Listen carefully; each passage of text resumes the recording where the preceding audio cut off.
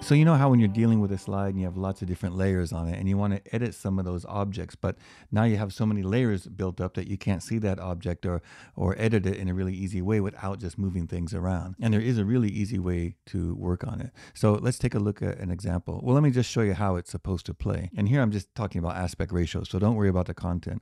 So okay, so that's one level there, and then I have text coming in, so that's a different layer, another layer on top, that movie image, and then this movie image, and then this movie image. Okay, so here it is. Let's say I want to edit Back to the Future. Well, how can I do that unless I move things around? Let's say I want to move Back to the Future to the second level or to the top level. For example, I don't want to do that, but let's just say for an example. Well, how can I do that? Well, there's a really easy trick for that. It's not really a trick, but it's kind of a trick since most people don't know how to do that. So you go here to View, and then go to Show Object List. And there's a keyboard shortcut for that too, which is just Command-Shift-L to move it away or to bring it back. And still another way to do it is simply to go up here to View and Object List. So, okay, here it is. And now you can see that these have been grouped because this text and this image right here is together. So that's why it's a group. And then here it's just, that's Mad Mad World, there's Maverick, and there's Back to the Future, and then some groups of text.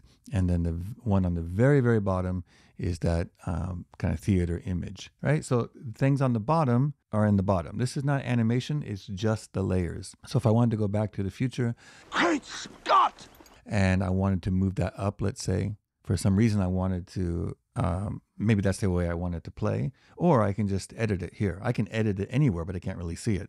So let's say I come here and then I can just edit it, change the color, whatever I want to do, and then I can move it back. I know that goes after Maverick, right? So that's a really, really easy way. So again, that's under View and Hide Object List or Show Object List, or just the easy keyboard shortcut of Command-Shift-L. This is really, really a lifesaver, a time saver. It'll make your workflow so easy. And I just keep this open all the time. You can always hide it, but I just find it's really not troublesome. So I just keep it there all the time. And it can be open for any slide that you're working on. So you can see this one has a lot more elements in it.